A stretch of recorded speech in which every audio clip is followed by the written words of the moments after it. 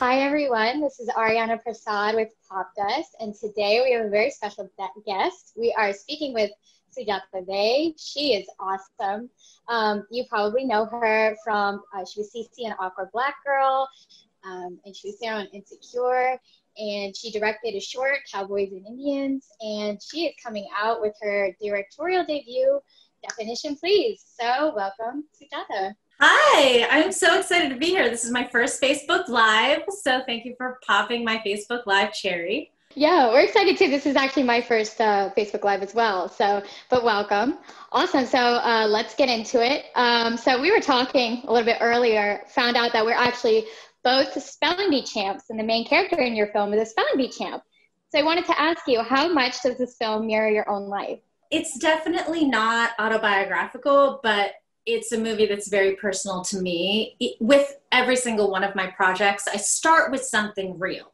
So a bud of something real, and then I fictionalize it from that tiny little bud. So you mentioned that I was spelling bee champ. I really appreciate that because at the time I was the 4th grade spelling bee champ, but it wasn't that big of a deal because there were only 10 people in my grade.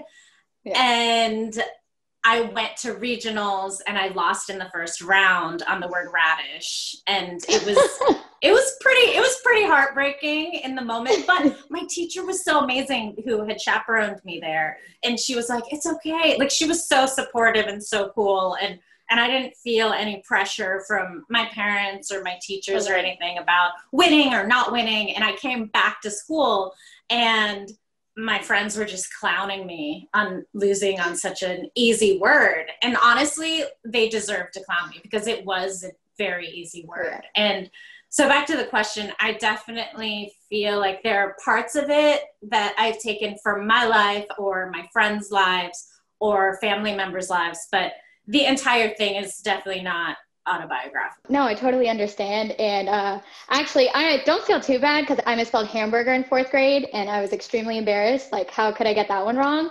But anyway, so it happened. Wait. How did you spell hamburger? So I spelled it hamburger. I was so confident, and then I just forgot the R. And they were like, wrong. And I'm like, what? Come on, I know how to spell hamburger. No, totally got it wrong. So I was out.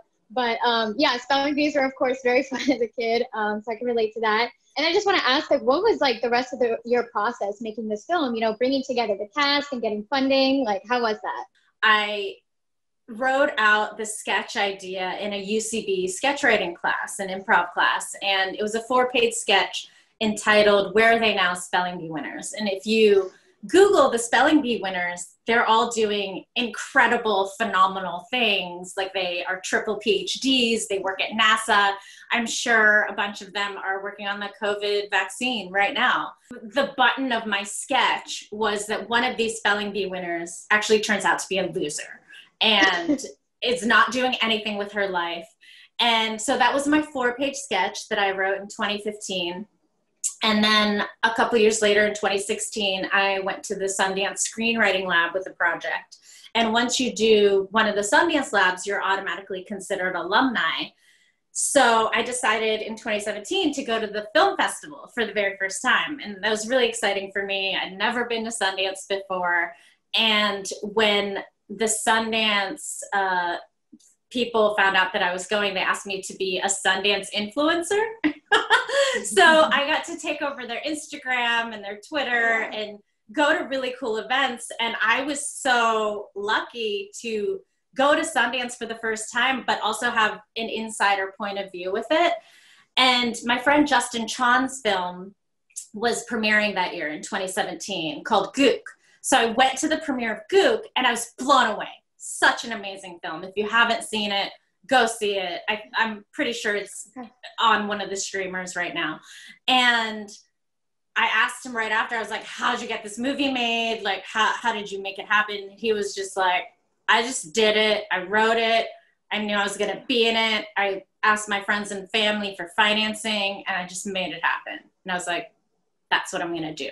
So middle of 2017, I started writing the feature film version of Definition Please. And it was based on that initial idea of this spelling bee winner turning out to be a loser when she becomes an adult. But I wanted to explore why. What are those reasons? And for me, the answers were her family relationships. So it was her relationship with her parents. It was her relationship with her brother. And the title definition, Please, is not only a nod to spelling bees, but it's also defining your life. So how does Monica, the lead character, define her life in terms of the people around her? And in the end, how does she define herself on her own terms? Yeah, that's great. I actually didn't make that connection, but I appreciate that because now I'm looking back at the film and thinking it is, you know, a journey of self-discovery, and she learns to define herself in new ways. I do want to touch on that. Of course, there's so many themes in this film that a lot of us Asian Americans and South Asian Americans can connect with. So, you know, I feel like there's sometimes this divide, like we want to build these careers, and sometimes our parents want certain careers for us, but there's also an expectation like to care for our family and grandparents.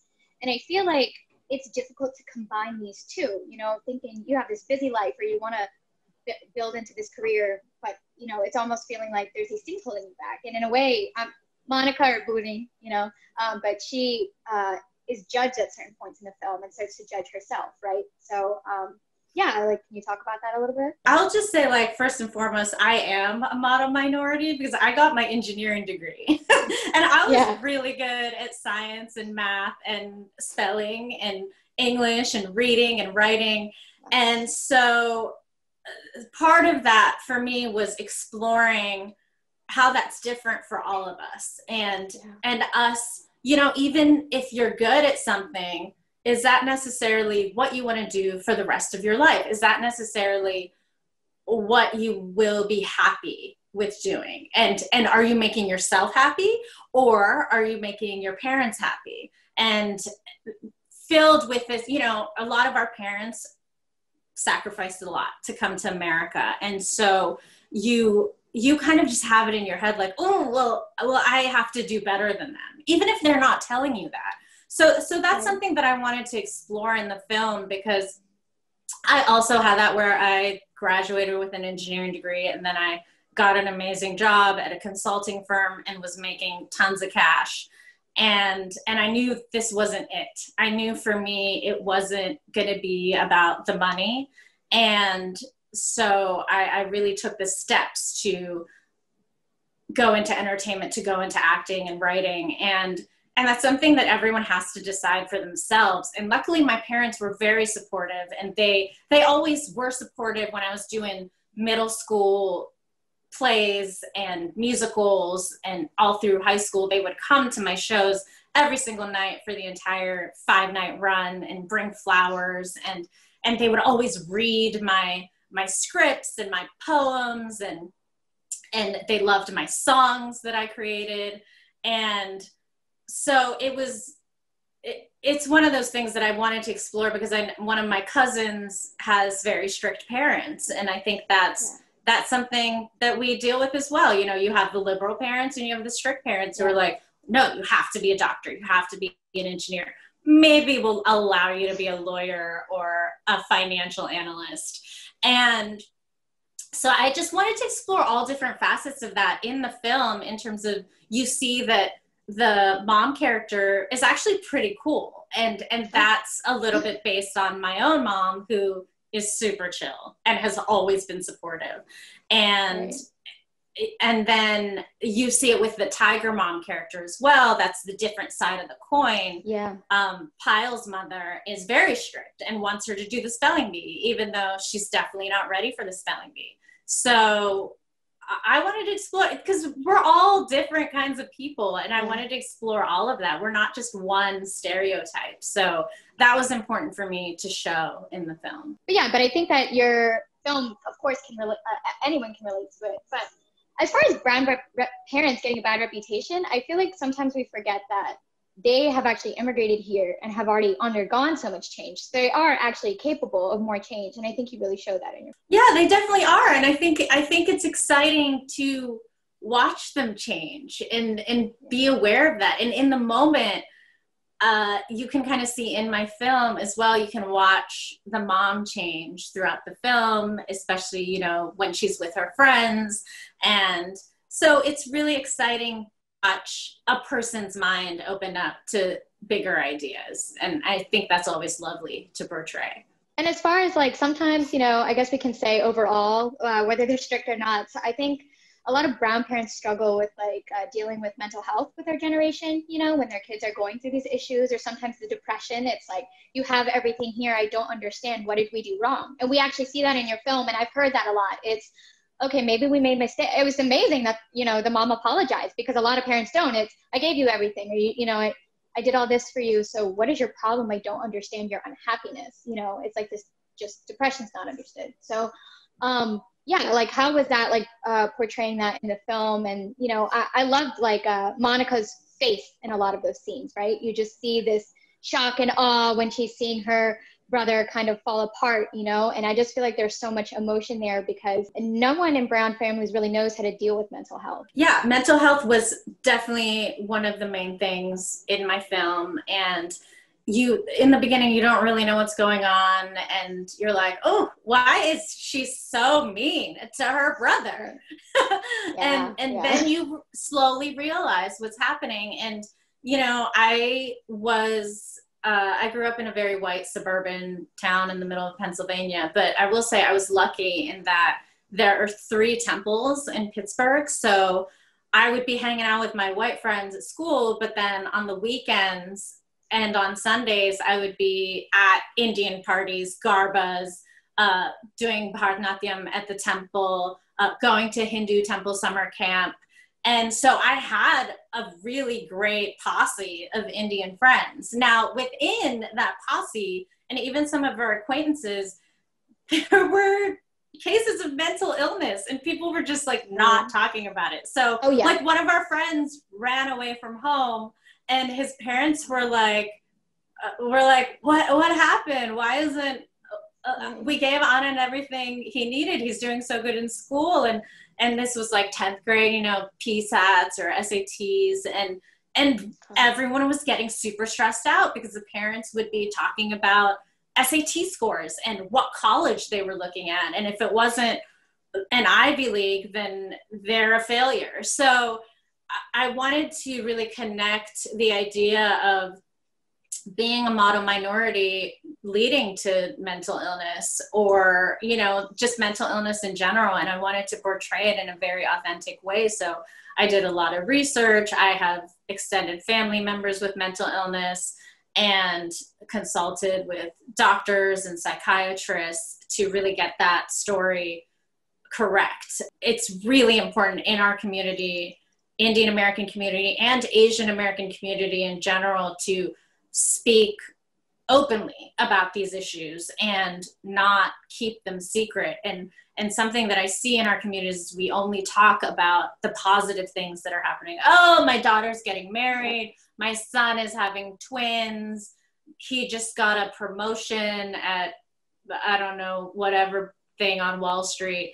And it's important to also talk about, you know, other issues that affect all of us. And mental illness is one of them: depression, bipolar, anxiety, especially with the current situation of us being isolated from other people. How is that affecting our mental illness? I think that's really important to talk about in this moment as well. Oh yeah, definitely. And I just want to say, like, I do see in films sometimes, I feel like, especially when people are portraying things like bipolar disorder, and I understand the character had BPD, but which I feel like is not represented much at all, but it was in your film represented very well. I think you did a fantastic job. I want to thank you for that, because of course, when we have the moment to shine, it's so important that we get it right. So, you know, thank you for just, it was such an honest portrayal.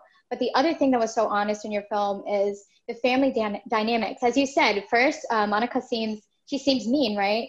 To her brother, and her mom said, please get along with your brother, which is a common reaction, you know, oh, you guys fight, and it's never like an analysis of what's really going on, or I just felt like that was really honest. And I want to ask you, like, because we're Indian American, we kind of have a mix of both worlds, you know, there's the hands-off approach, and then I feel like the American approach is push pills at it sometimes, which has its own, you know, kind of negative. It's, okay, yeah, they need medication, and we see that too.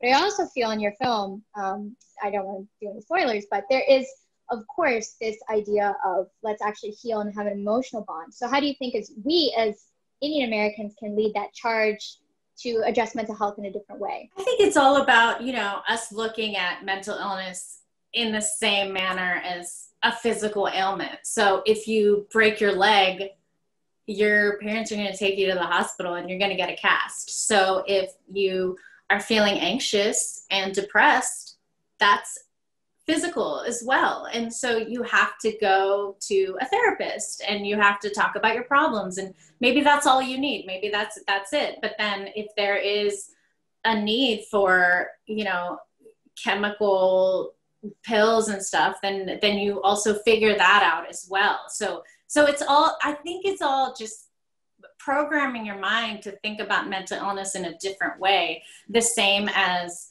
you know, getting sick, or the same as, I don't know, getting a bump on your elbow and putting a Band-Aid on it. So let's learn how to talk about getting that Band-Aid on mental illness and be able to communicate about that. I also wanted to, you know, give a huge shout out to Ritesh Rajan, who plays Sunny in the film, because, I mean, he just really got it right away. He did a lot of his own research. Apparently his entire family is doctors. so he talked to all of his family members, and he consulted with a psychiatrist and talked about the medication part of it. And he really brought so much to the table. He gave 110%, and I couldn't have done what we did without him and his performance. And even in pre-production, when we were having rehearsals at my apartment in Los Angeles before flying out to Pennsylvania, he came over, and I was just ready to do just a very cold table read of our scenes. And he was like bawling on my couch. And I was like, oh shit, like I gotta like get up to this guy's level in terms of acting. So he made me a better actor. And I think that's one of those secrets that you want to put out there, is that always surround yourself with people who are more talented than you, and then they'll make you look better, which is definitely what happened to me in terms of how I cast the film and my entire crew. Yeah, so how did you find all of this fantastic South Asian talent? I mean, Ritesh was amazing. I mean, I feel like embodied the character, but the mom as well, you know, she was incredible. I mean, I just feel like all the characters were them. They don't even feel like actors, you know? So how did you go about finding all this talent? Well, first of all, they're all actors and they're amazing. So they definitely put a lot of work into the project and the research and everything. But I'm lucky to be a part of a really cool South Asian entertainment community in Los Angeles. And honestly, I as an actor myself, I don't love auditions, and I know that I don't do my best in the audition scenario, and I do my best when I'm just on set and everything around me is part of the character, and I'm in the character's clothes, and I've got the character's hair and makeup. And so I was very confident in texting my friends and asking them if they wanted to play the role, asking them if they would read the script and look at the role and consider it. And because I already knew that they were capable of it. And so that's something that I was very excited about, because I could just contact these really talented people in my immediate friend circle who were just like ready to play. And Tesh was really excited because he had never done a role like this before. And Anna, which I think she read the script in one night, and she was like, said yes. And she said she had never read a mom character like this before, who was really cool and not controlling, and listened and has this clear, amazing arc in the film as well. And so I got really excited when my actors got excited about the film, and I was like, oh, like this is, we have something here, something special is happening. And so that was really exciting. And even for the smaller cameos, I mean, Sonal Shah killed it as the mom's friend, as Dr. Ali. And even like during shooting, I was like, she's still in the movie. And I was so excited about that because I knew I wanted to balance the kind of the sadder moments with laughter, because that's life. You know, life is not all you know, happy, and life is not all sad. So I wanted to make sure that my movie portrayed life as it is, which is like, you know, you have your serious moments, but then you have a Dr. Ali who's who's, you know, this awesome character. And then we had Parvesh Cheena come in, and we had Jake Choi, you know, which was really cool to cast an Asian American male romantic love interest. And so yeah, it really was just a whole bunch of friends coming together to make this happen. And I appreciate all of their time and energy that they put into it. Yeah, that's awesome. It sounds like you're building a coalition in Hollywood. So yeah, you know, if you see, like, if you look at Hollywood itself, you know, like everyone always works with this, like Judd Apatow works with all the same actors, right? Right. And you know, if you watch David Lynch films like Twin Peaks and stuff, it's all the same actors over and over again. Yep. And it's really incredible. So, you know, I think it's important for us to also make that a similar coalition, and then we just get to make the same movies and TV shows with all of our friends over and over. And that's the dream. That's the Hollywood dream. Yeah, definitely. And tell the stories you want. So when I see you guys around, I'm going to call you guys like the Sujata squad or something. So. Oh, I like that. You like that? I haven't heard that before. That's nice. All right. Yeah. So, but no, but I'm really excited for all of you guys. Of course, there's going to be big things ahead.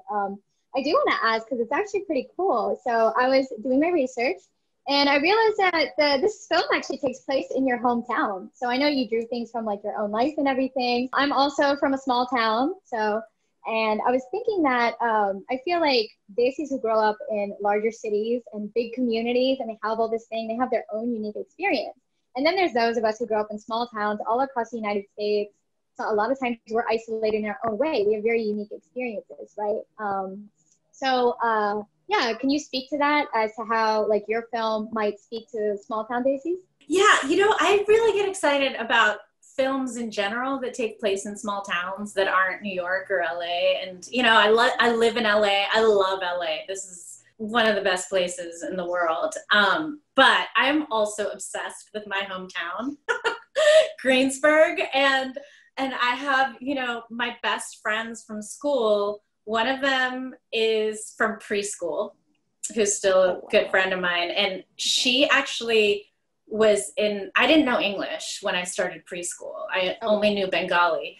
And her mom was my preschool teacher, and she made her play with me because I was just like sitting in the corner coloring and not talking to anyone because I didn't know the language.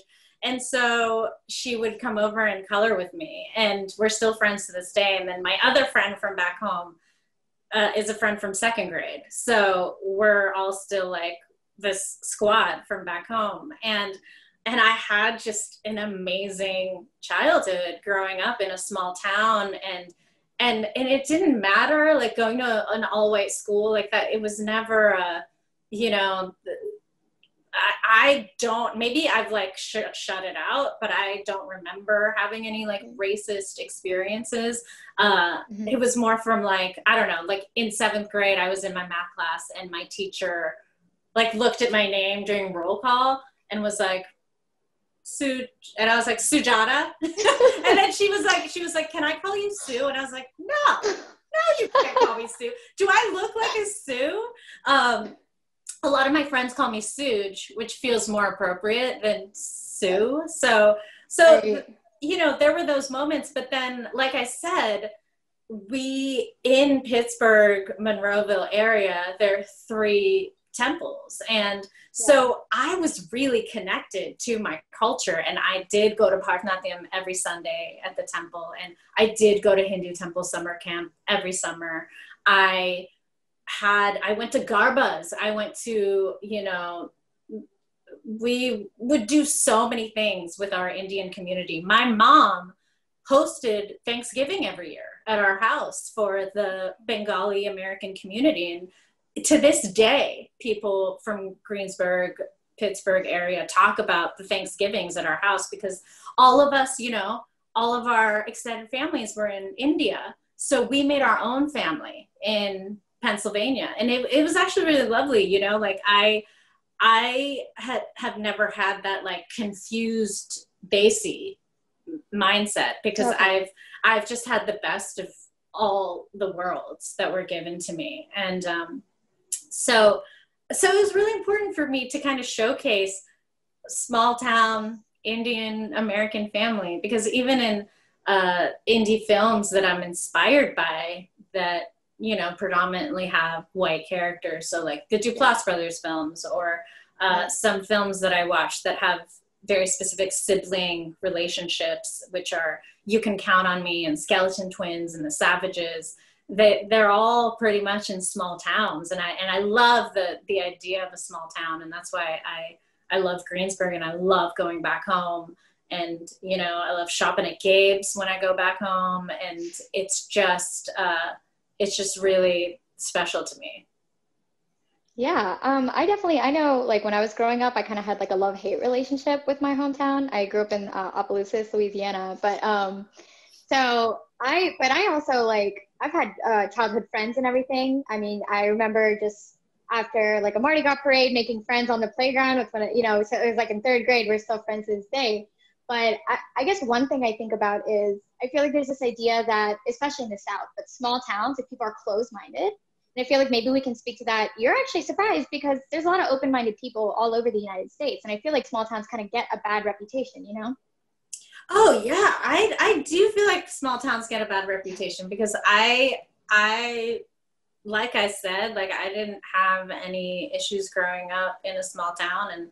And something me and my friends talk about all the time is that we always made our own adventures, and we kind of were leaders of our own adventures, and people would want to come along with us, and which was really exciting, because like it was never led by boys. Like we were never like, oh, let's go join the boys. Like the boys would want to be on our adventures, which was really weird, because but we were like, yeah, we're fun and we're smart, and we rule the school, and that's kind of that. So it was, I feel like small towns are kind of cool in a way that you can, you know, you can cater it to be whatever you want it to be. Because I went to a huge school. It was like 2,000 kids in my high school. And I was coming from 8 years of Catholic school, where once again, I said there's like 10 people in my grade.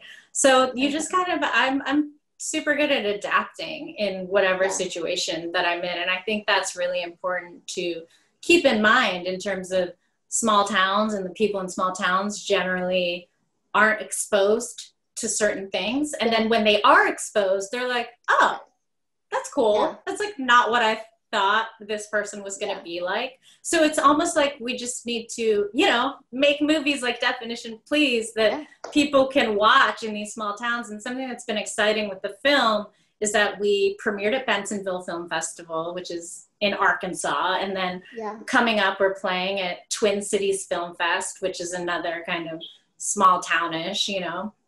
So it's really exciting that all these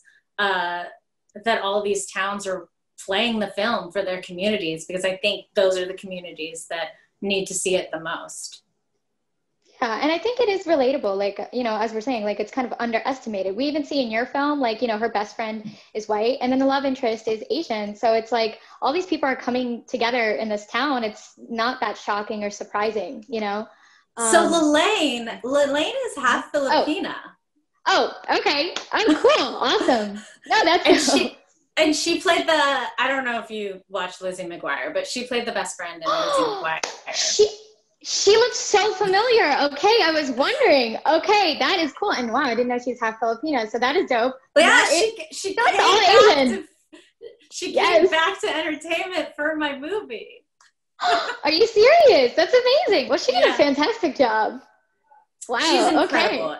And she was also one of, you know, she was in my friend circle, and and I didn't audition her. I just knew that she could do it. Hello, she was on Lizzie McGuire, and I knew that she hadn't acted in a while, and I just felt like she would be great at it, and she just came in and nailed it, and it was so lovely. So yeah. So are you convincing her to come back into acting, or? I mean, I don't know. I think she's very specific about the project she chooses. Of course. But I don't know if that opens the door for her to do other projects. I'd be so excited. Yeah, that's awesome. Well, I'll be looking. Maybe she'll join the squad, you know? And you guys can... she's already in the squad. Yeah, she's on the squad. If you're in definition, please, then you're in the squad. Yes, you're in the squad. And actually, like, your adventures, I know you draw from your own life and it inspires new projects. I would love to see one of your badass, like, high school adventures. That sounds like an awesome, like, coming of age film. Just putting that out there. But no, that's really cool. I'm really glad that you had that experience, you know. I'll just say that those adventures would not be a Disney film. Oh, okay. Well, hey, I'll still watch. But I feel like, you know, it's easy to kind of talk about the struggles that we go through, but as we're saying, like, there's so many positives, and, you know, it's awesome to be Indian American, obviously, but I do want to talk in the film, and I'm glad that you didn't go through it. I didn't go through that much either, but the bullying. I did want to talk about that because it's interesting. You see it with a young Indian American girl. So girls go through different things than boys. And then you see the effect of bullying on an adult man, you know? So can you talk about, like, all the different kinds of bullying that our community goes through? Yeah, I feel like when I'll talk about the adult man bullying first, because I feel like that's more of an interior monologue that you feel, which is like not necessarily, maybe it's a passive aggressive thing that happens at dinner parties about, like, oh, well, you know, I got married to, you know, the hottest girl in high school, and now we're pregnant, we're about to have babies.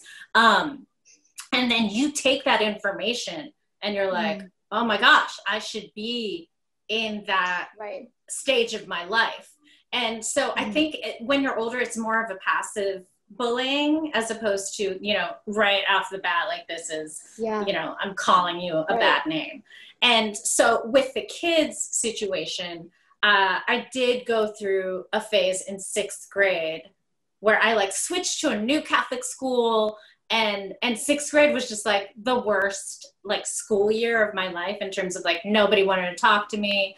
I did a Bharatanatyam performance for the talent show, and I won 1st place, but people were like, oh, she only won because she did this Indian thing, you know? And I was like, I'm actually shocked that this Catholic school allowed me to perform, like, a Bharatanatyam performance for the talent show. And so I could hear her talking about me and being like, oh, she didn't deserve that. So I definitely pulled from that, like, one teeny stage in my life where, like, in 7th grade, I switched to public school and everything was cool.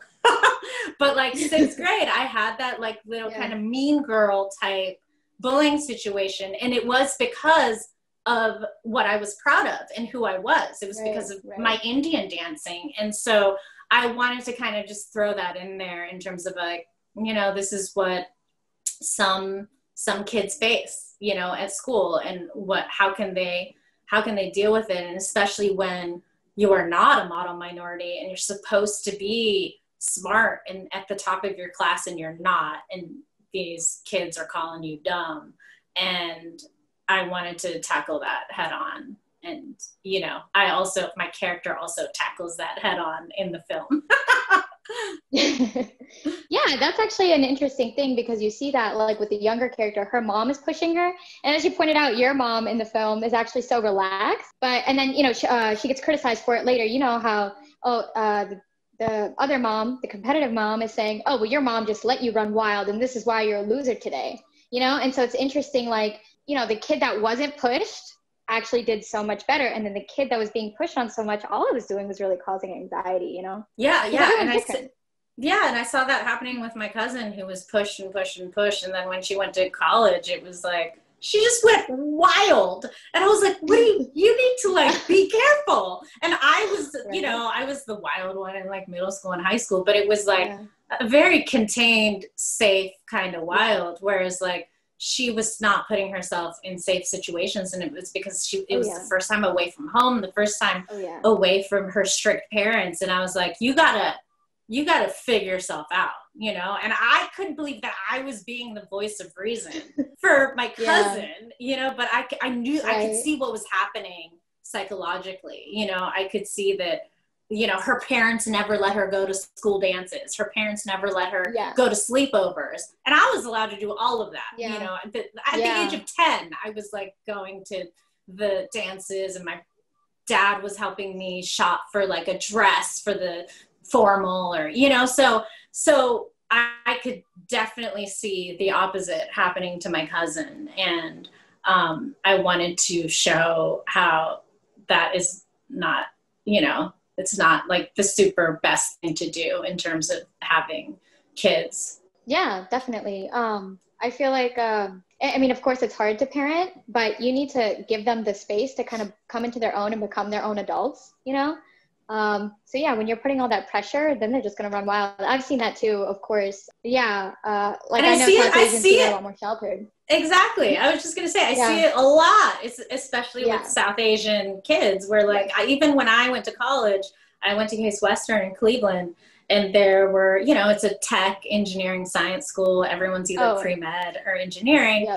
My God, like these Indian girls were just like going buck wild. And I was like, I just kind of want to stay in my dorm room and like read my book, and like maybe if I like go hang out, it'll be, but they were going buck wild. So I definitely wanted to, you know, just touch on that a bit in Definition Please, for sure. Okay, so I do want to say that I feel like overall your film is like a huge inspiration to brown girls everywhere. So if there is like any kind of advice or tidbits, I feel like we've touched on so much today, but is there anything specific for, you know, even maybe someone who's in engineering right now and is watching this and says, you know what, I really want to do film, or I really want to do art, you know, what would your advice be in like navigating that? Well, first of all, I'm not going to tell you to like quit your job, especially in this economy, like stay at your engineering job and stay at your consulting gig.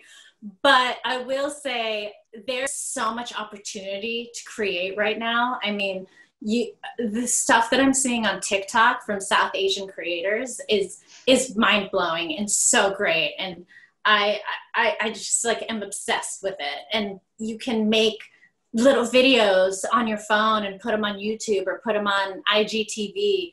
And there's such a great, you know, like use the internet, use the video that you have on your phone to create. And also don't be afraid to make mistakes. I think that's one of the biggest things that we deal with as South Asians, is that we want to be perfect.